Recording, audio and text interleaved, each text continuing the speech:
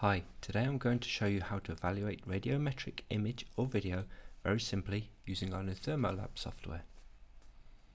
To start, on the top left is the Files, Favorites and File tree, from where we select videos to analyze. I have one on my desktop, so we'll select it and click Analyze. The video is now loaded into ThermoLab. We can zoom in and out as required.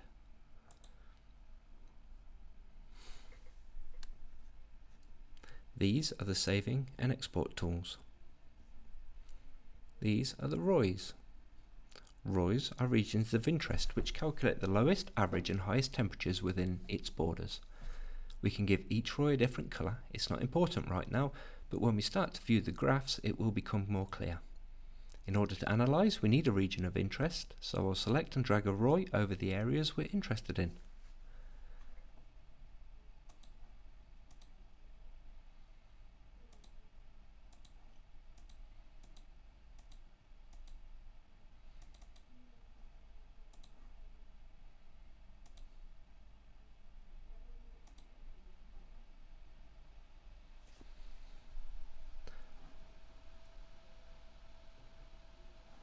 ThermoLab automatically identifies the coldest and hottest pixel within each ROI. If we run the video, we can see from the ROI table the lowest, average and highest temperatures. We can select one or all to delete. We can change the colours.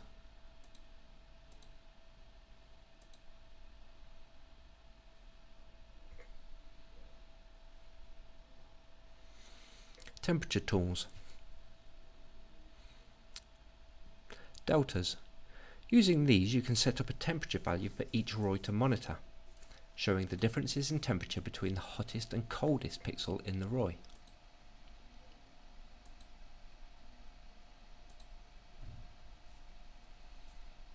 .6. Results are shown here. Again, we can delete one or all of the deltas. Isotherms are used to easily identify all areas in the image or video either inside or outside your temperature range. By selecting your range type, above, below, in between or outside, and temperatures, the software will automatically show all pixels in your chosen colour in the image or video. You can use the temperature range slider to fine-tune your selection.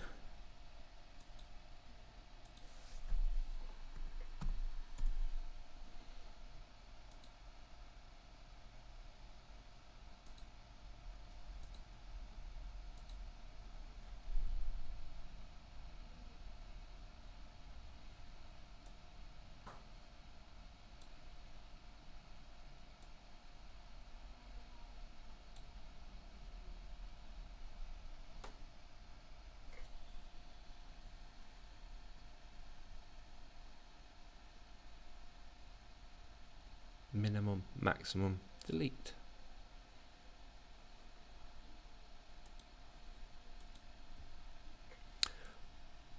Temperature range. Automatic mode is the default setting. In manual mode you can customize the temperature range with the temperature range slider. So if I set the maximum temperature from this video,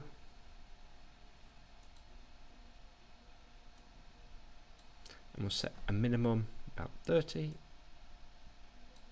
everything below 30 will be shown in black, like these two reflective metal components. They aren't this cold, but they are reflecting the ambient temperature and made of metal, so they have a different emissivity to the rest of the circuit board.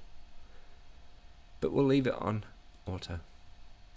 Histograms displays a small histogram chart and the temperature range slider, showing the number of pixels at any given temperature.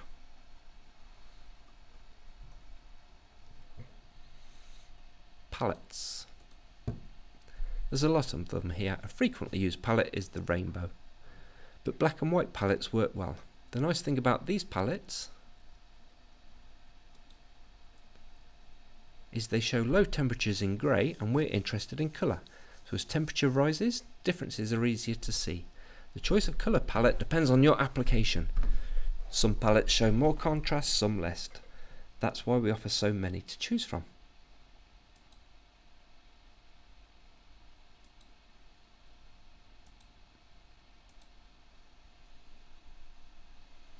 Moving to the right, thermal source is the image or video you're currently watching. File info table contains the camera details and more. Radiometric info. In ThermoLab you can even change the settings of the camera. If the parameters were not set correctly when we recorded the video, you can adjust them in the menu on the right. You can change emissivity, reflected temperature and more. But these are the two most important parameters.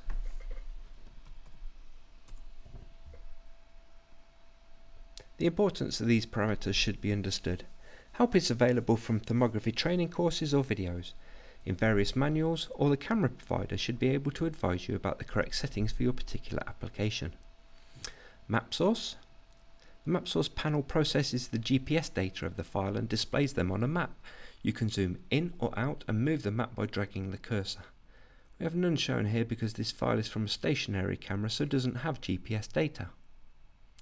The ROI table, the delta and isotherms. Thermal profile. This graph shows the temperature of each individual pixel in the ROI.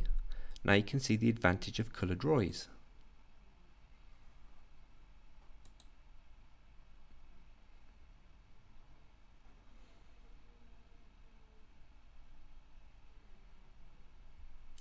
Histograms.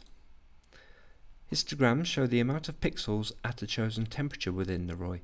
You can choose the amount of temperature points to view. Again, they're shown in the colours you have selected.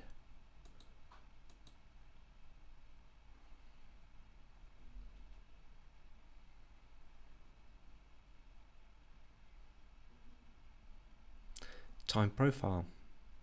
Here we have a dynamic real-time graph. In the video we've turned on the circuit board and we've watched the temperature rise and fall. Again, the advantages of coloured ROIs. It is a very data-rich process because of the amount of data in the radiometric images and videos. It also contains the raw data from the processors. As it processes the graph, it has to calculate everything based on emissivity, reflected temperature and more. So don't be surprised if it takes a little time to plot the graph in detail. It is possible to speed it up, but we may begin to lose data if your PC's processor cannot keep up. It's only by allowing the full video to run through fully that the graph will be rendered perfectly accurate pixel by pixel. We only want the maximum temperature, so I'll cancel the other curves. Minimum, average, minimum and average.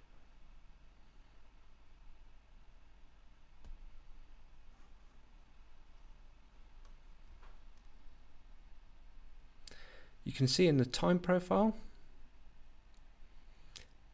we've already seen the processor heat up. The maximum temperature was 68.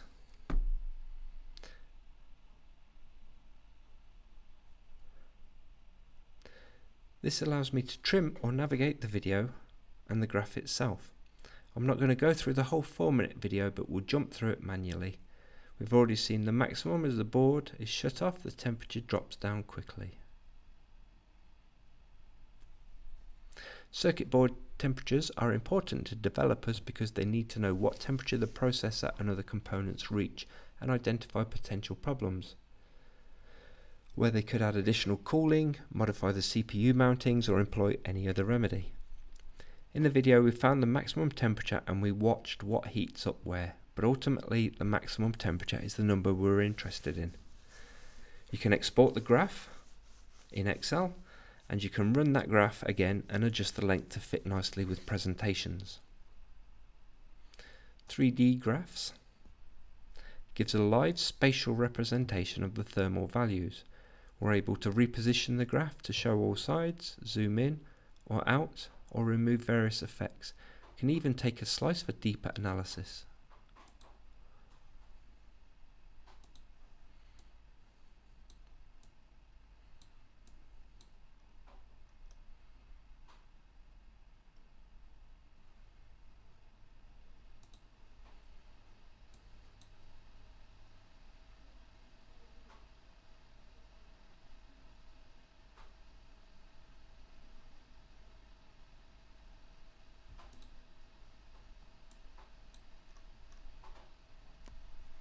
Exporting. You'll probably want to add a snapshot in the report you're going to present. Export images or videos in JPEG, PNG, TIFF or CSV. You can export individual images or snapshots from this video in Excel file.